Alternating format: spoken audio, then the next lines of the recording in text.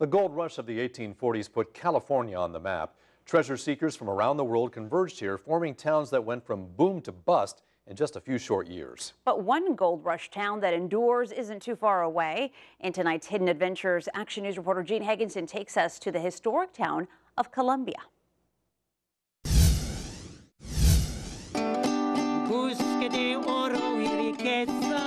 Welcome to Columbia, California,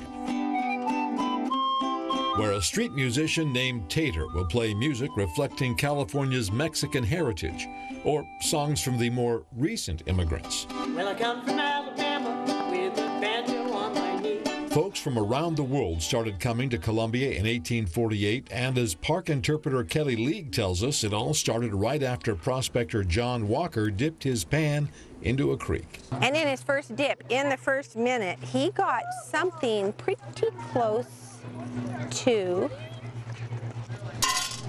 that. The gold rush brought 25,000 people to Columbia. They lived here, worked here, raised their children, and died here. The rush lasted only about a dozen years, but when the gold dwindled, the town did not fade away and become a ghost town. Prospectors like 10-year-old Juliet Carroll from Oakland still come, not to find their fortunes, but to have some fun. So I'm panning for gold and rocks, and this is what I found. Her grandma, Sherry Byerly, says the trip here is a history lesson. They get to see how the olden days were. Columbia is 2 hours northeast of Fresno in the Sierra Mountains, one of California's historic gold country towns.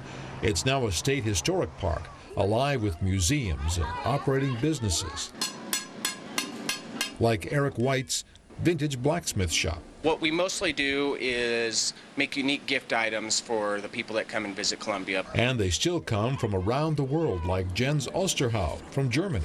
We are here with my family, who's sitting there eating ice cream on a road trip. They think this Old West mining town is pretty unique. You don't have anything like that in Germany.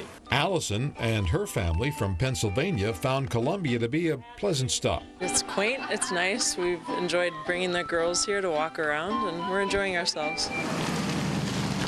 What makes Columbia unique is it's still a living, breathing town where visitors like Vanessa Tafoya and Laura Soto, who drove up from Berkeley, can get a feel for what life was like way back when. Since we were younger when we came, we were more excited about getting the ice creams, getting candy. But I feel like now we're like, wow, like the old house and stuff is pretty fun.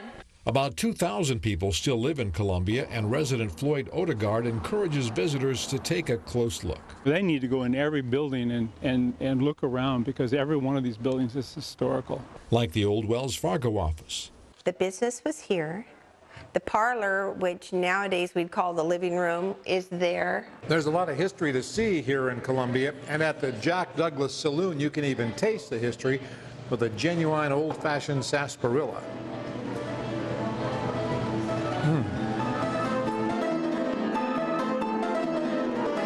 The keys of the antique piano in the saloon are being pounded often by Jack Douglas, whose name is a coincidence. He's not related to the saloon's namesake.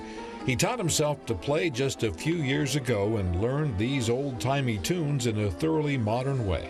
Yeah, I actually learned my songs from YouTube.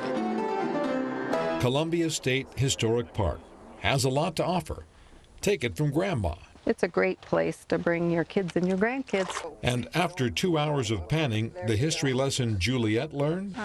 Well, it's sort of hard to find actual, gold. At Columbia State Historic Park in Tuolumne County, Gene Higginson, ABC 30 Action News. Thank you for watching. For more videos like this from ABC 30, just make sure to hit that subscribe button below.